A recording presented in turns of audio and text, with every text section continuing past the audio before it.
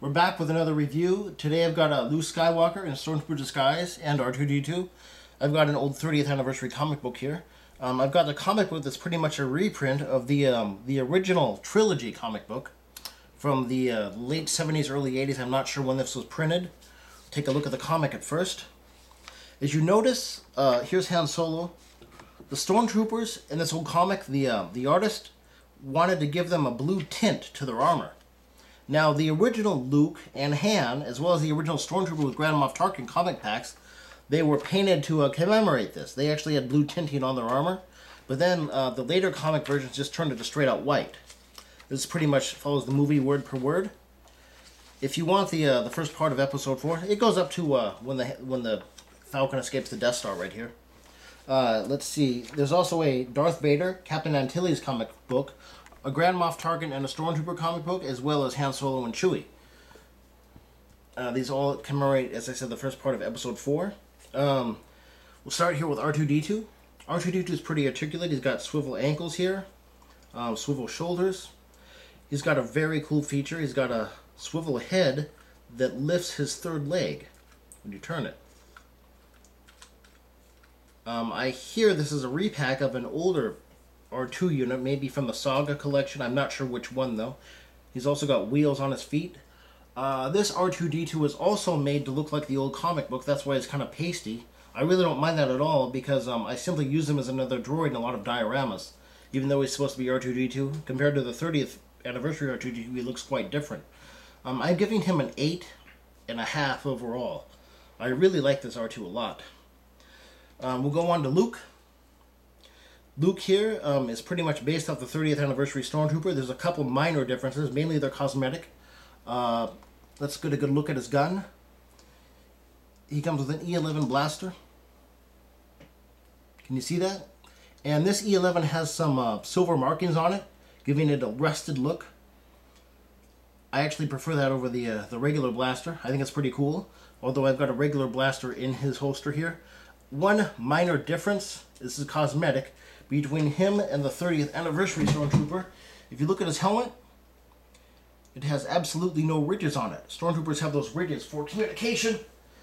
I've got a 30th Stormtrooper right here. We'll look at his helmet very closely.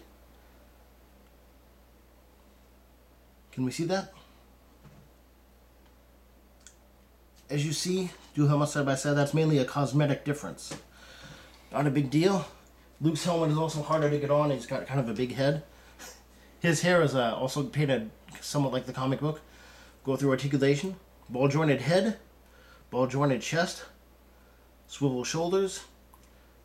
Bendable elbows. Swivel wrists. Working holster. Unremovable grenade. Swivel hips. He can sit very well in vehicles. He's got bendable knees and swivel ankles. There's a couple things about this Luke that were used for cost cutting. He's pretty much the same body as the 30th anniversary Stormtrooper and also the Han Solo with a Chewie pack, but I'm going to show you side by side. I have a 30th anniversary Luke here, if you want to get the camera down and look at these guys. If you remember Princess Leia's famous line, aren't you a little short to be a Stormtrooper? I've always thought about this, and actually in Stormtrooper armor, he's exactly the same size. Get them back to back. Why don't you get a look this way, Adam? Yeah. They mainly do that for cost cutting. It's not that annoying, but it's just kind of funny, I think. Well, anyway, Luke gets a 7.75, despite the fact that he gets taller with a Stormtrooper armor on. I like this Luke a lot, and I like this R2 because this pack kind of commemorates the past. The whole pack is an 8.25. I'm going to show you really quickly here. I couldn't get him, or actually the Grand Moff Tarkin either, or the Stormtrooper hand, but the earlier versions of these comic books come with a slightly blue-tinted armor.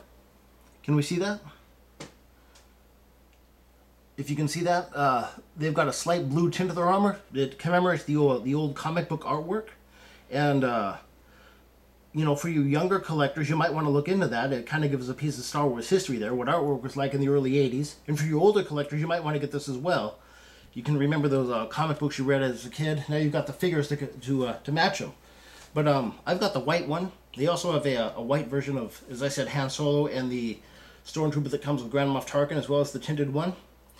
And I'm going to move on to the Legacy Collection next.